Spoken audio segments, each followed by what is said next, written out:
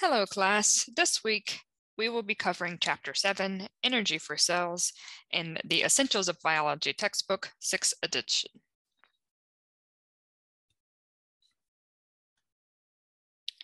Okay, so the first section we're going to cover is Section 7.1, Cellular Respiration. Upon completion of this section, you should be able to explain the role of cellular respiration in a cell, state the overall reaction for glucose breakdown, and list the 4 phases of cellular respiration and identify the location of each within the cell. Okay. So no matter what you are doing, from playing soccer to studying or even sleeping, your cells are using energy. These activities are powered at the cellular level by adenosine triphosphate, or ATP.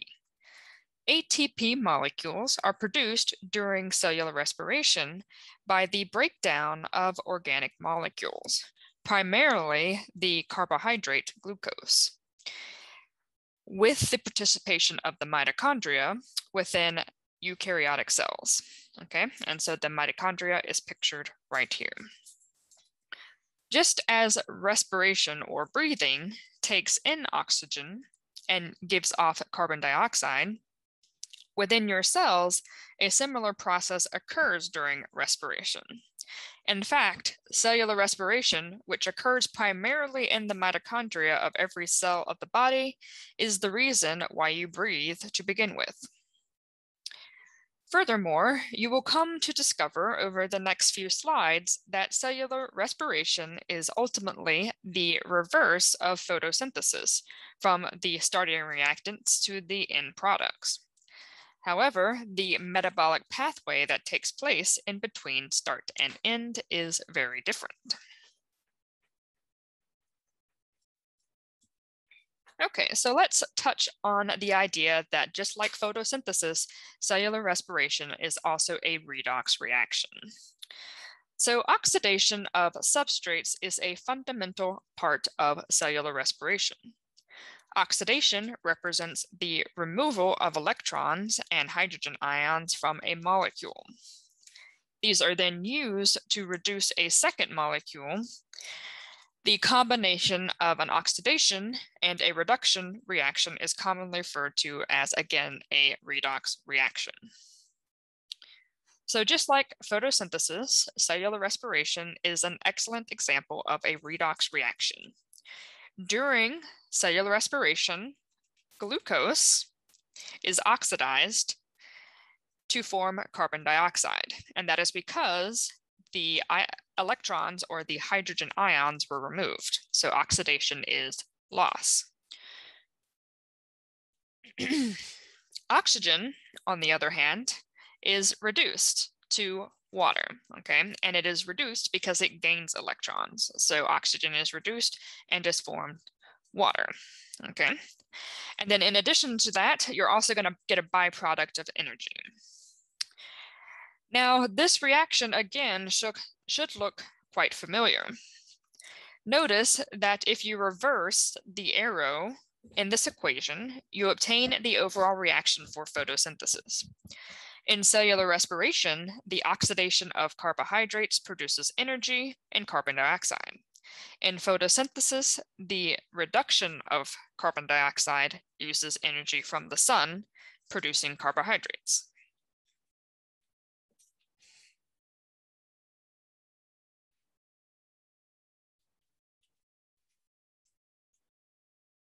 All right, so let's talk a little bit about how glucose is broken down into steps. So the breakdown of glucose releases a lot of energy. However, unlike the burning of sugar on a stove, which releases most of the energy as heat, the cell controls the reactions so that the glucose molecules are broken down slowly. This allows the energy in the bonds of the glucose molecule to be more efficiently captured and used to make ATP molecules. Now, the enzymes that carry out oxidation during cellular respiration are assisted by non-protein helpers called coenzymes. So as glucose is oxidized, the coenzymes NAD+ and FAD receive hydrogen atoms in the form of hydrogen ion plus an electron, and they then become reduced to NADH and FADH2 respectively. Okay, so this depiction here summarizes all of the steps that occur during cellular respiration. The first step here is glycolysis. Glycolysis occurs in the cytoplasm of the cell and not in the mitochondria. And this is the breakdown of glucose into two molecules of pyruvate.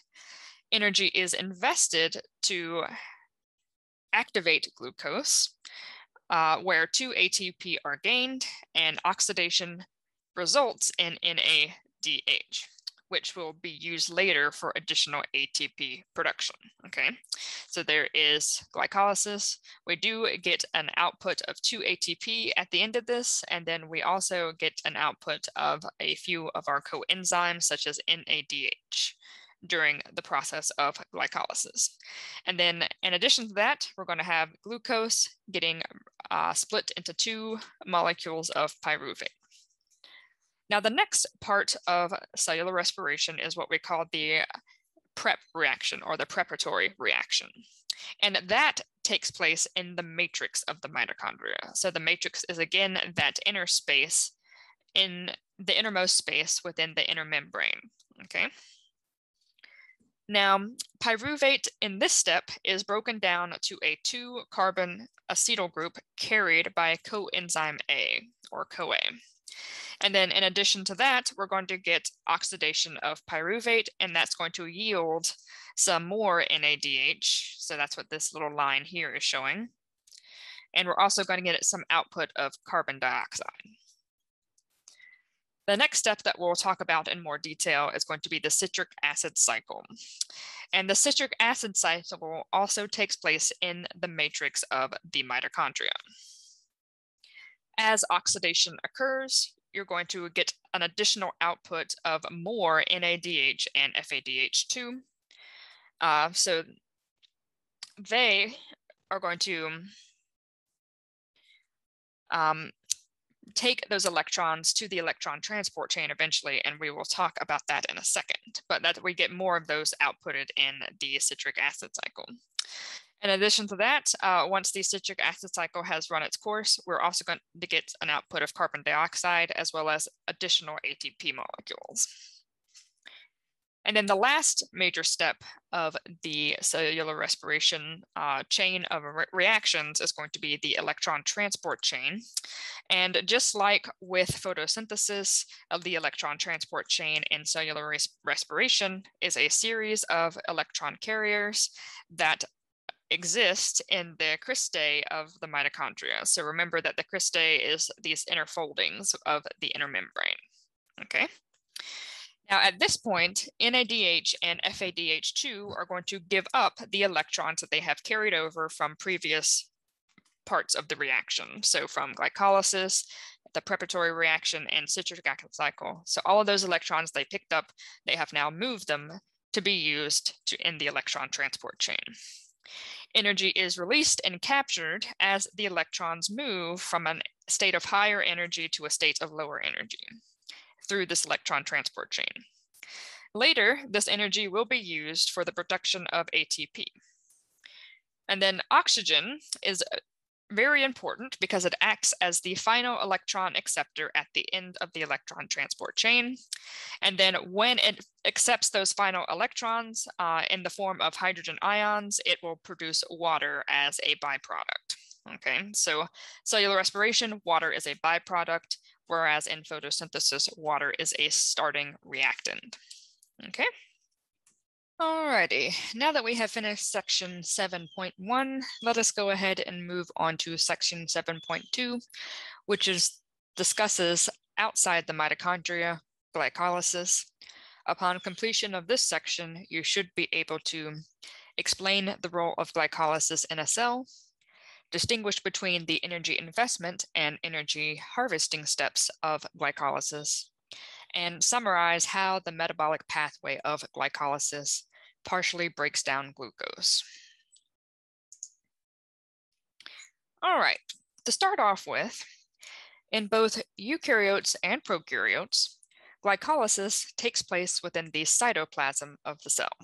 So in this diagram here, we have this outline of the steps of glycolysis.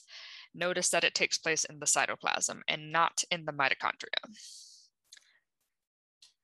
During glycolysis, glucose, which is a 6-carbon molecule, is broken down into 2 molecules of pyruvate, and pyruvate is a 3-carbon molecule. So essentially, glucose is split in half.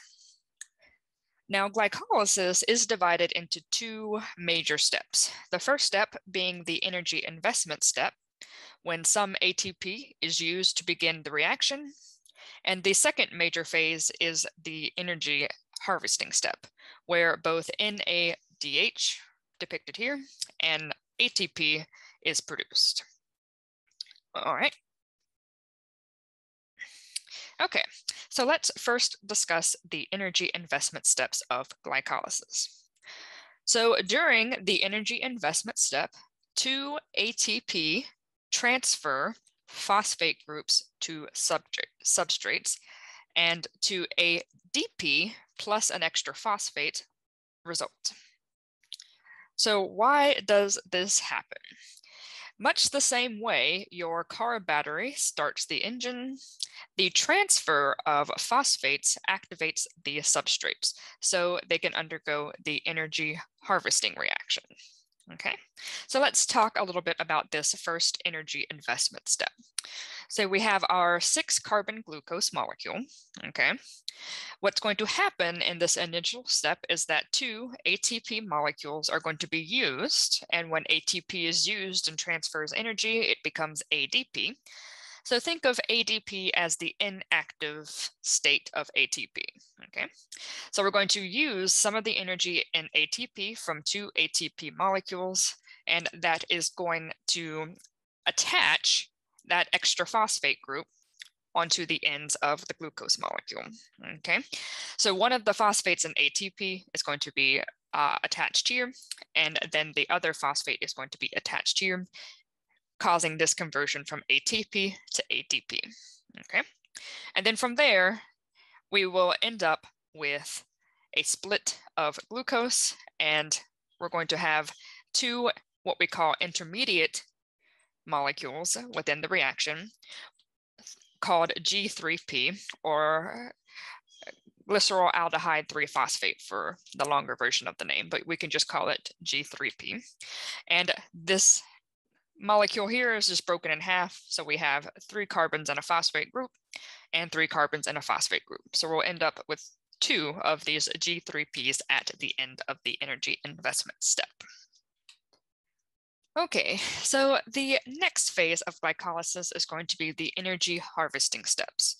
So this phase is going to produce us 3 main products. We're going to get some ATP, we're going to get some NADH, and then we're going to get some pyruvates. So let's discuss how we end up with those products. So we talked about this half already, so the energy investment step. So let's talk and focus our attention down here in the energy harvesting step. So following the creation of 2 G3P molecules as seen here, the next step is going to be to add an additional phosphate group on the other ends of both of the G3Ps, okay? And so when that phosphate group is attached, what's going to happen is that some of the leftover electrons that allow this attachment to take place are going to get transferred to our coenzyme NAD+, okay? So when they pick up those electrons, the NAD+ gets reduced to NADH, okay? And then when those electrons are transferred, the phosphate gets attached to the other end of the G3P. Now, once this molecule has an additional phosphate group bound to it, we're going to get another intermediate molecule, and that molecule is going to be 1,3-biphosphoglycerate, okay? or BPG for short, okay? And that's going to happen for both of the G3Ps, okay? So this is all happening congruently together. Now, the next step that's going to happen is the creation of our first round of ATP, okay? So when that happens, one of the phosphates is going to get plucked off of the end of BPG and transferred to an ADP to remake ATP and reactivate ATP, okay? And this is going to happen twice. So we're going to get a gain of 2 ATP. Now, when that phosphate is plucked off the end of BPG, we're going to get another intermediate molecule, and that intermediate molecule is 3PG, or 3-phosphoglycerate, okay? All right, and then what's happening in this step to pluck that phosphate off of our BPG is over here, okay? So at this step, what is happening is a fancy process called substrate level ATP synthesis, or another name for it is substrate level phosphorylation, okay? And at this particular step, when we're plucking off that phosphate group, this enzyme is coming in. It's going to have 2 active sites, so these little indentions here.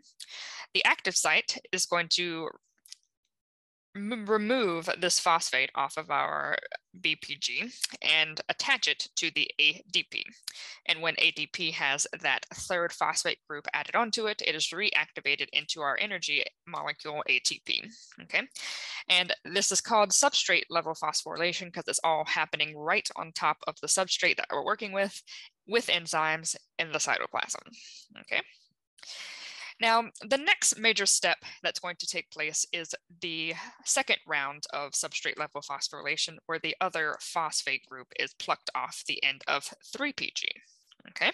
And the same process is happening again, just on the other end, where an enzyme is going to come in, attach to the substrate, attach to an ADP, remove and pluck off the phosphate group, producing more ATP, okay? And this is all happening twice incongruently with the 2 molecules of G3P, okay? So now we're going to get even more ATP out of that, all right? And then at the end, what we're left with, once those phosphate groups are plucked off the ends, we're going to have just a 3-carbon molecule, and that 3-carbon molecule is called pyruvate, okay? So what we have here is this first step, which gets us 2 coenzymes that have been reduced from NAD plus to NADH. And then we're also going to net gain 2 ATP.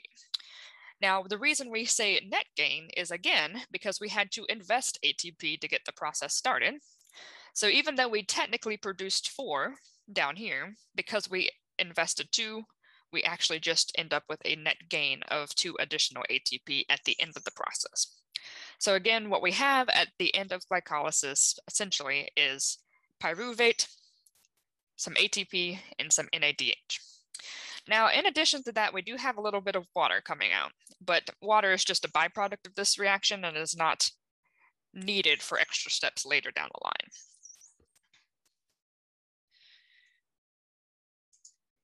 Okay, so let us talk a little bit and summarize all of the things we have discussed in previous slides concerning glycolysis. All right. So in this table here is just the summaries of what we started with, our inputs, and what we ended up with, our outputs. Okay. So at the beginning of glycolysis, we started out with a single molecule of glucose. We also started out with 2 NAD+. Okay. In addition to that, we had to invest 2 ATP to get the process going. And then we also started out with 4 ADP because we haven't activated them back to ATP. So we have some ADP sitting around, and we also have 4 phosphates sitting around, okay? So these are our initial inputs for the process of glycolysis. Now, once all of those steps are complete that we just talked about in the last 2 slides, we'll end up with their outputs. So in total, at the end of glycolysis, we'll have 2 pyruvates. We will have 2 NADH that have been reduced from NAD+. we will have a leftover of 2 ADP because we had to start out with 2 ATP. So 2 ATP were invested, and that phosphate was removed and deactivated the ATP, producing ADP. So we have 2 of those. And then in the end, we ended up with a total of 4 ATP at the end of the reaction, but we technically only netted 2 ATP because of that initial investment of 2 ATP. All right. So this is our overview of inputs and outputs of glycolysis. Now, the question from here is how the reaction proceeds is determined by whether or not oxygen is present. In a eukaryotic cell, if oxygen is available, the end product of glycolysis, which is mostly pyruvate and NADH, will enter the aerobic reaction within mitochondria, where it is used to generate more ATP. Okay, so aerobic just means oxygen present. Okay, so if oxygen is present, pyruvate enters the mitochondria. If oxygen is not present, pyruvate enters the anaerobic fermentation pathways. In humans, for example, if oxygen is not available, pyruvate is reduced to lactate. And because the anaerobic pathways also occur in the cytoplasm, we will discuss those in the next section. Okay, so that concludes section 7.2. So let's jump into section 7.3, outside the mitochondria, fermentation. Upon completion of this section, you should be able to explain the role of the fermentation pathways in biological organisms and give examples of products that are produced by fermentation. Okay. So the complete breakdown of glucose requires an input of oxygen to keep the electron transport chain working. If oxygen is either absent or limited, pyruvate molecules accumulate in the cell, and the NAD+ and FAD intermediates cannot be recycled. To correct for this, cells may enter anabolic pathways, such as fermentation, when oxygen is low or lacking. And fermentation is going to follow the process of glycolysis. There are 2 basic forms of fermentation, lactic acid and alcohol fermentation. Let us first talk about lactic acid fermentation. In animals and some bacteria, the pyruvate formed by glycolysis is going to accept 2 hydrogen atoms and is reduced to lactate. In the water environment of the cell, this forms lactic acid. So basically, NADH passes hydrogen atoms to pyruvate, reducing it. And thus NADH is recycled back down to NAD+. So that NAD+ is continuously regenerated. So that is essentially why it is beneficial for pyruvate to be reduced to lactic acid in the first place when oxygen is not available. So the regeneration of NAD+ allows them to pick up more electrons during the earlier reactions of glycolysis. And the regeneration of NAD+ keeps glycolysis going, during which ATP is produced by substrate level phosphorylation or substrate level ATP. The 2 ATP produced by the anabolic processes of glycolysis and fermentation represent only a small fraction of the potential energy stored in glucose molecules. Following fermentation, most of this potential energy is still waiting to be released. Despite the low yield of only 2 ATP, the anabolic pathways are essential. They can provide a rapid burst of ATP, and muscle cells are more apt than other cells to carry on fermentation.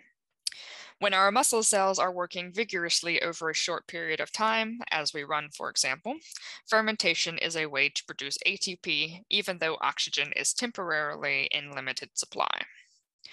When we stop running, our bodies are in an oxygen deficit, as indicated by the fact that we continue to breathe very rapidly for a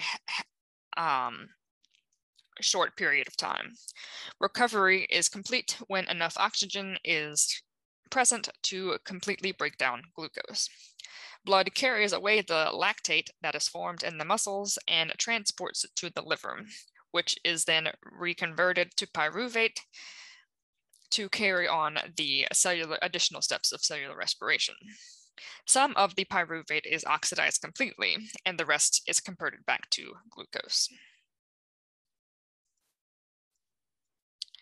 Okay, so let's talk a little bit about alcoholic fermentation. So in other organisms, such as bacteria and fungi, pyruvate is reduced to produce alcohol. As was the case with lactic acid fermentation, the electrons needed to reduce the pyruvate are supplied by NADH molecules. In the process, NAD+ molecules are regenerated for use in glycolysis. However, unlike lactic acid fermentation, alcoholic fermentation also releases small amounts of carbon dioxide. Yeast is a type of fungi, are a good example of microorganisms that generate ethyl alcohol and carbon dioxide when they carry out fermentation. When yeasts are used to leaven bread, for example, the carbon dioxide makes the bread rise. When yeasts are used to ferment grapes for wine production or to ferment wort derived from barley for beer production, ethyl alcohol is the desired product. However, the yeasts are killed by the very product they produce. So in this table here, we just have a summarization of the inputs and outputs of fermentation. So like glycolysis, the inputs are pretty much the same.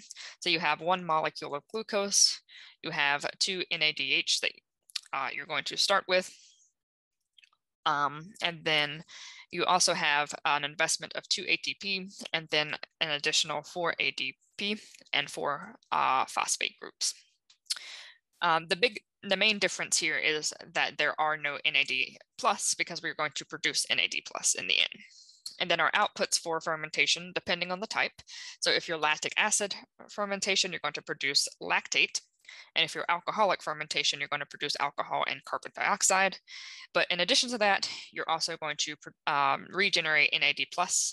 You're going to produce ADP from the initial investment of ATP.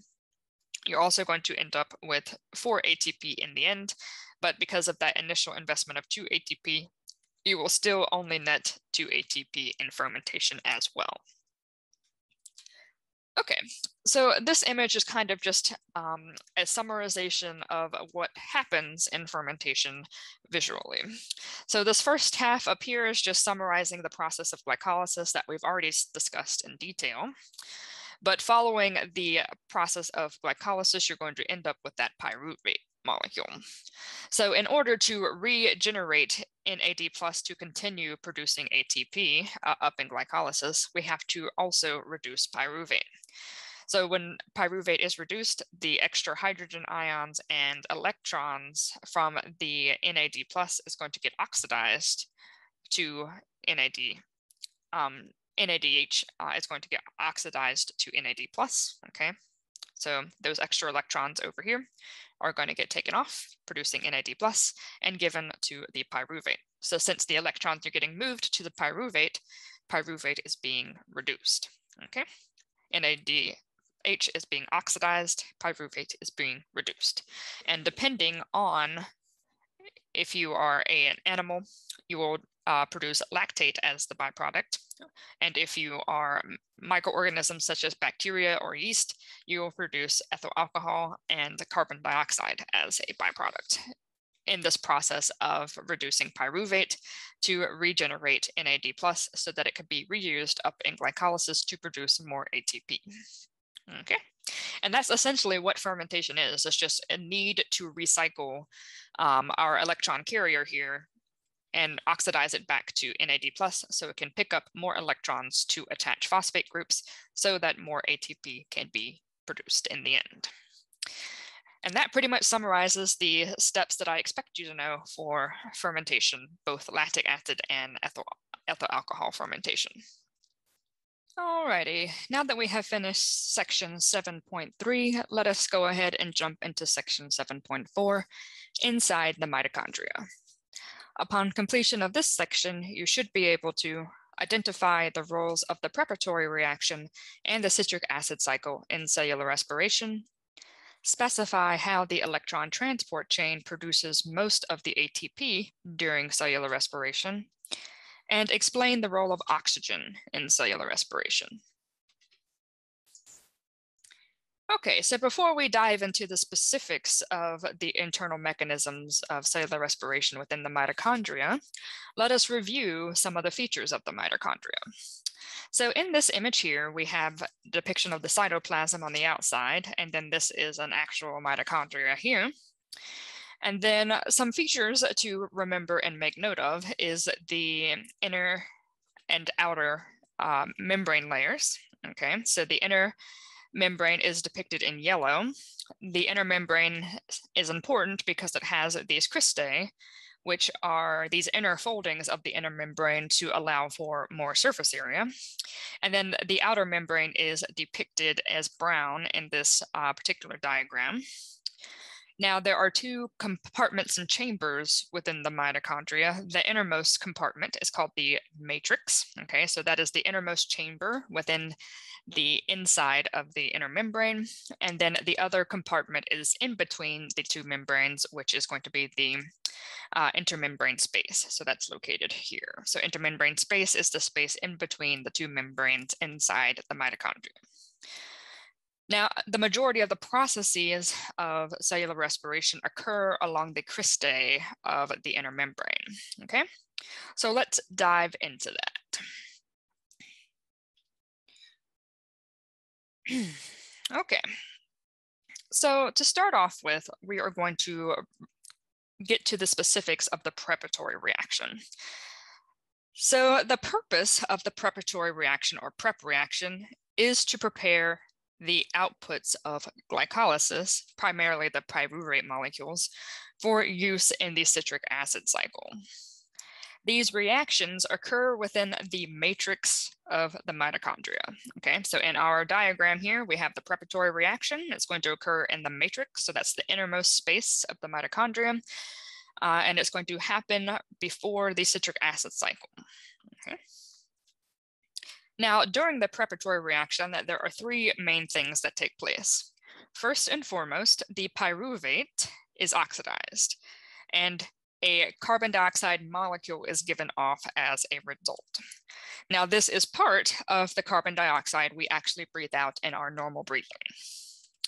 The next thing that happens is that another NAD+ coenzyme is going to accept electrons and hydrogen ions and become reduced, forming NADH. Okay, so just as with glycolysis, we do have an output of coenzymes, NADH. Okay. And then the third main thing that happens with the preparatory reaction is that the product, which is a 2-carbon acetyl group attached to coenzyme A, is going to be formed. And we typically call this product collectively acetyl-CoA. Okay, so that is the main product that is going to get introduced into the citric acid cycle. Now, because glycolysis splits each glucose into 2 pyruvate molecules, the preparatory reaction occurs twice per glucose molecule. Therefore, for each glucose that started glycolysis, the outputs are 2 molecules of carbon dioxide, 2 NADH, and 2 acetyl-CoAs. These acetyl-CoA molecules, again, enter the next stage of cellular respiration and are the starting material for the citric acid cycle. All right, so let's talk about the citric acid cycle. Now, the citric acid cycle is a cyclic metabolic pathway located in the matrix of the mitochondria. It was originally called the Krebs cycle to honor the scientist who first studied it, but now we call it the citric acid cycle. At the start of the citric acid cycle, the 2-carbon acetyl-CoA joins with a 4-carbon molecule, producing a 6-carbon citrate molecule. The CoA part is released and is used again in the preparatory reaction. Now, there are 3 main things that are happening within the citric acid cycle. First and foremost, that acetyl group is oxidized. And in the process of that oxidation, it's going to form carbon dioxide. Next, both NAD+ as well as a second coenzyme, FAD, are going to accept enzymes and hydrogen ions, and they are going to be reduced to NADH and FADH2 respectively. And then finally, the last main thing that is happening in the citric acid cycle is that there is going to be additional substrate level ATP synthesis occurring, or substrate level phosphorylation. And we're going to have some ATP result from the process of the citric acid cycle. All right, so those are the main things that are happening in the citric acid cycle. So let's talk a little bit about the specifics of what's happening in this figure. Okay, so first and foremost, the first step that's happening is that pyruvate is going from glycolysis is going to enter into the citric acid cycle, or enter into the mitochondria. Before it is used in the citric acid cycle, it's going to undergo that preparatory reaction. So that's what's happening right here. So that pyruvate is going to get modified. Some CO2 is going to be given off when pyruvate is oxidized. And when that happens, we're going to have some NAD+ get reduced to NADH. And then in addition to that, we're going to get acetyl-CoA formed when we get that coenzyme A attached to the carbons. And that acetyl-CoA is the result of the preparatory reaction, and the acetyl-CoA is what gets introduced into the actual cycle itself. Okay. Now, the next step that happens is that each of the 2 acetyl-CoA groups are going to combine with a 4-carbon molecule to produce citric acid, which is a 6-carbon molecule. Okay, so we're going to end up with 6 carbons at the first step. All right. Now, this molecule is then oxidized in step 3, and it's going to give off carbon dioxide as well as reduce NAD+ to NADH. Okay. Then it will happen again when more carbons are taken off in the form of carbon dioxide. Another reduction of NAD+ is going to happen a second time. Okay. Down here, we're going to have the loss of 2 carbon dioxides at this step, and that's going to result in a 4-carbon molecule, okay, because we took 2 off in these first 2 processes. All right. Now, in this step, we're going to have substrate level ATP synthesis, or substrate level phosphorylation, and that's going to give us an output of some ATP, not that much, but some. And then the last parts of the reaction are going to be reducing the second coenzyme FADH2, or reducing FAD to FADH2, and then following another reduction of NAD+ to NADH. Okay, so we're breaking down the glucose in the form of acetyl-CoA in additional steps, and in the process of that, we're producing ATP, and we are picking up electrons using our electron carriers, our coenzymes NADH and FADH2. Okay. Now, after those additional reductions take place, we're going to regenerate a 4-carbon molecule that is then going to be used again in this step to combine the 4-carbon molecule with the acetyl-CoA. And we're going to start again because it is a cyclic process. So again, the main things that are happening are these reductions to have our coenzymes pick up electrons to take to the electron transport chain. We're also going to have a lot of carbon dioxide given off in the process. That's the carbon dioxide we breathe in and out. And then finally, we are going to have a little bit of ATP produced in this cycle as well. Okay, so let us review the outputs and inputs of the citric acid cycle. So again, when we are starting the citric acid cycle, we're primarily going to be starting with those two acetyl-CoAs that are the product of the preparatory reaction, okay? We're also going to have some NAD+ that will eventually need to be reduced, as well as FAD that will also eventually need to be reduced. And then we're also going to have a few ADPs ready to be activated to ATP, okay? And then the outputs of this citric acid cycle is 4 carbon dioxide, 6 NADHs, and 2 FADH2, as well as 2 ATP, okay? Now notice that these inputs and outputs are all doubled. And the reason for that is because the citric acid cycle turns twice for each original glucose. And that is because we have 2 pyruvates at the end of glycolysis. Those 2 pyruvates are going to get modified in the preparatory reaction to get 2 acetyl-CoAs. And so for per 1 glucose molecule, we are going to get 2 turns of the citric acid cycle to break up both of the acetyl-CoAs. All right, let us move on. Okay, so the second thing that happens in, or the next reaction that happens in the mitochondria is going to be the electron transport chain.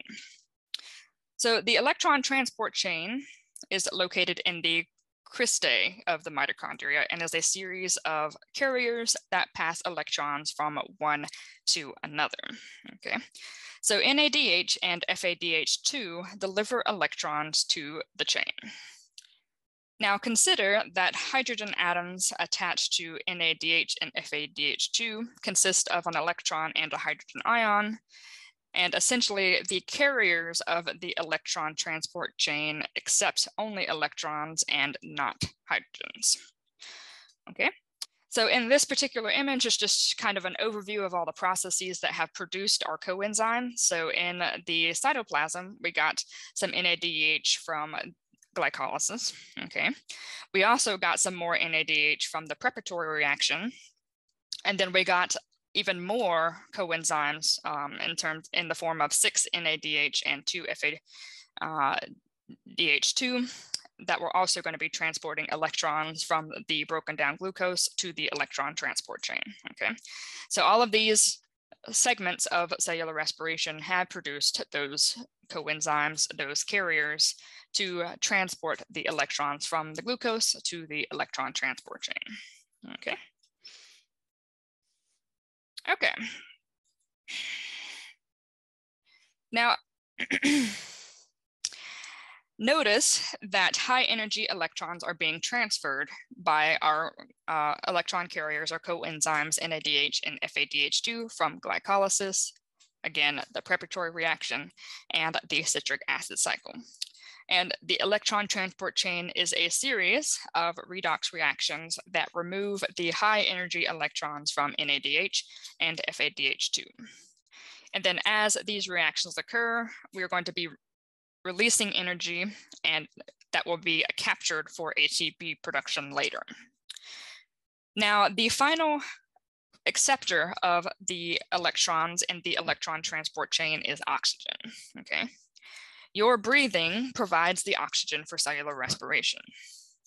Overall, the role of oxygen in cellular respiration is to act as the final electron acceptor in the electron transport chain. So why can oxygen play this role? Well, that is because oxygen attracts electrons to a greater degree than do the carriers in the chain, okay? So we learned a few chapters ago that oxygen is extremely electronegative, so it attracts electrons to itself. So once oxygen accepts electrons, it combines with hydrogen ions to form a water molecule. And water is one of the end products of cellular respiration. Now, once NADH has delivered electrons to the electron transport chain, it is oxidized back to NAD+, and NAD+ is regenerated and can be used again. In the same manner, FAD is also generated and can also be used again. The recycling of coenzymes, and for that matter, ADP, increases cellular efficiency because it does away with the need to synthesize new coenzymes, NAD+, FAD, as well as new ADP each time the reaction occurs.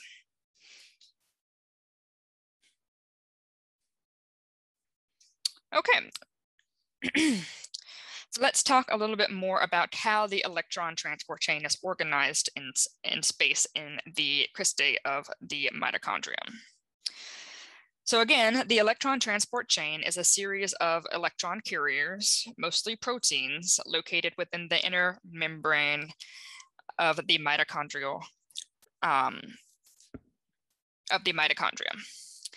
ATP synthesis is carried out by ATP synthase complexes that are also located along the cristae of the inner membrane.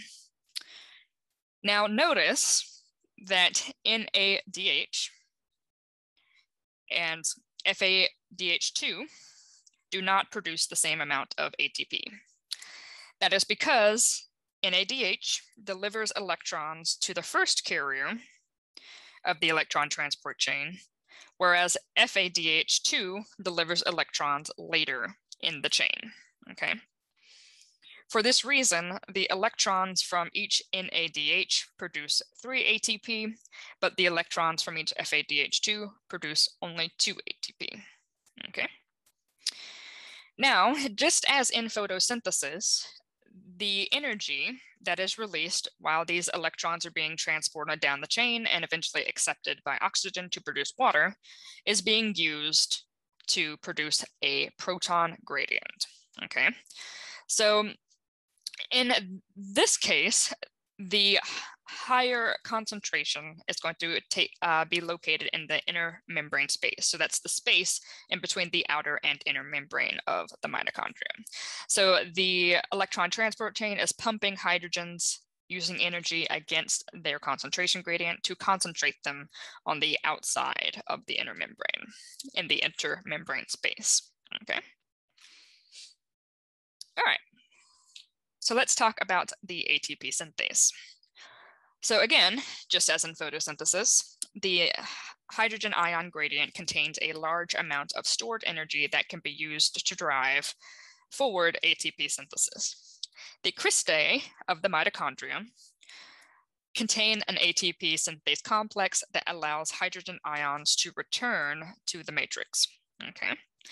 So just like in photosynthesis, the hydrogen ions act like a dam, or the hydrogen ions act like water, and the ATP synthase complex acts like a dam. And the hydrogen ions, once their gradient is established through the electron transport chain, are going to flow back down their concentration gradient through the ATP synthase, just like water flowing through a dam. And this diffusion through the ATP synthase complex is going to power the actual production of ATP, okay? So the hydrogen ion gradient is the actual process that powers ATP synthase to convert ADP to ATP, producing lots and lots of ATP.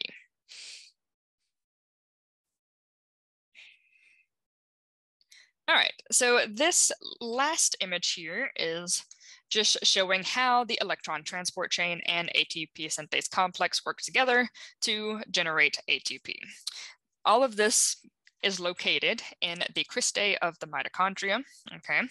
This space down here is the matrix, and this space up here is the intermembrane space. So our carriers, our coenzyme carriers, are bringing in electrons to start at the front of the chain. So NADH starts at the beginning, FADH2 starts a little bit further down. So they deposit their electrons through the proteins and the electron transport chain. The energy released from these transfers is going to power the movement of hydrogen ions against their concentration gradient from an area of low concentration to an area of high concentration. So from the matrix to the intermembrane space, okay? Eventually, the electrons will finish their journey through the electron transport chain and be accepted by oxygen Once they are accepted by oxygen, oxygen becomes water. All right, so that's a byproduct of cellular respiration. So we have established our hydrogen ion gradient. All right, so it's highly concentrated in the intermembrane space and not so much in the matrix. So what's going to happen over here during the actual synthesis of ATP is that the hydrogen ions are going to flow back down their concentration gradient through ATP synthase complex like water through a dam, okay? And those hydrogen ions are going to flow back down their gradient, powering the conversion of ADP to ATP, producing that energy molecule ATP, okay? So again, the actual process that is powering the production of ATP is the hydrogen ion gradient that is established by the electron transport chain, okay? Okay, so that concludes section 7.4. So let's go ahead and jump into the last section of the chapter, which is 7.5, metabolic fate of food. Upon completion of this section, you should be able to calculate the amount of ATP produced by each glucose molecule entering cellular respiration, and then recognize how alternate metabolic pathways allow proteins and fats to be used for ATP synthesis or ATP production.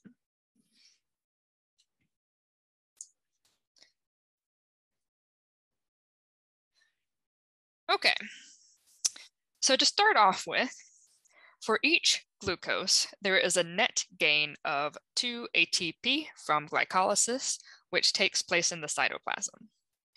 The citric acid cycle, which occurs in the matrix of the mitochondria, accounts for 2 ATP per glucose as well. This means that a total of 4 ATP form due to the substrate level ATP synthesis outside the electron transport chain. Most of the ATP produced comes from the electron transport chain and the ATP synthase complex. For each glucose, 10 NADH and 2 FADH2 take electrons from glycolysis and the citric acid cycle to the electron transport chain. The maximum number of ATP produced by the chain is therefore 34 ATP, and the maximum number produced by both the chain and substrate level ATP synthesis is 38. However, not all cells produce the maximum yield. Metabolic differences cause some cells to produce 36 or fewer ATP. Still, a yield of 36 to 38 ATP represents about 40% of the energy that was initially available in the glucose molecule. The rest of the energy is lost in the form of heat.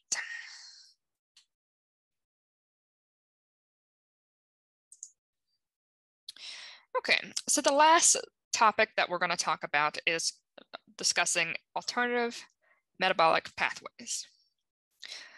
So you probably know that you can obtain energy from foods other than carbohydrates. For example, your body has the means of obtaining energy from a meal of pepperoni pizza, not all of which is a carbohydrate. Let's start with the fats in the cheese and meat. When a fat is used as an energy source, it breaks down into glycerol and 3 fatty acid chains. Because glycerol is a carbohydrate, it enters the process of cellular respiration during glycolysis. Okay. Fatty acids can be metabolized to acetyl groups, which enter via the citric acid cycle. Okay. A fatty acid with a chain of 18 carbons can make 3 times the number of acetyl groups than a glucose molecule does. For this reason, fats are an efficient form of stored energy. The complete breakdown of glycerol and fatty acids results in many more ATP per fat molecule than does the breakdown of a glucose molecule. Okay. So in our diagram here, discussing carbohydrates, fats, and oils, carbohydrates are, immediately in the form of glucose jump into glycolysis and go down the process of cellular respiration as we have discussed throughout the chapter. Fats and oils can enter into different points along cellular respiration depending on if it's converted to glycerol or not, or if it's in the form of fatty acids. So if it gets converted to glycerol, it also enters in glycolysis. And if it's in the form of fatty acids, it will enter in the form of acetyl-CoA and then jump into the citric acid cycle from there. So how about the proteins in the pepperoni? Only the hydrocarbon backbone of amino acids can be used by cellular respiration pathways. The amino group becomes ammonia, which becomes part of urea, which is the primary excretory product of humans in urine. Just where the hydrocarbon backbone from an amino group begins degradation to produce ATP depends on its length. So this figure over here shows that the hydrocarbon backbone from an amino acid can enter cellular respiration pathways at the pyruvate level as acetyl-CoA or even during the citric acid cycle. The smaller molecules can also be used to synthesize larger molecules. In such instances, ATP is used instead of generated. For example, some substrates of the citric acid cycle can become amino acids through the addition of an amino group, and these amino acids can be employed to synthesize proteins. Similarly, substrates from glycolysis can become glycerol, and acetyl groups can be used to produce fatty acids. When glycerol and 3 fatty acids join, the result is a molecule of fat, a triglyceride, and this explains why you can gain weight from eating a very carbohydrate-rich food in your diet. And that's about it for talking about alternative metabolic pathways. And with that, we have concluded the topics covered in Chapter 7. I hope everyone has a wonderful week.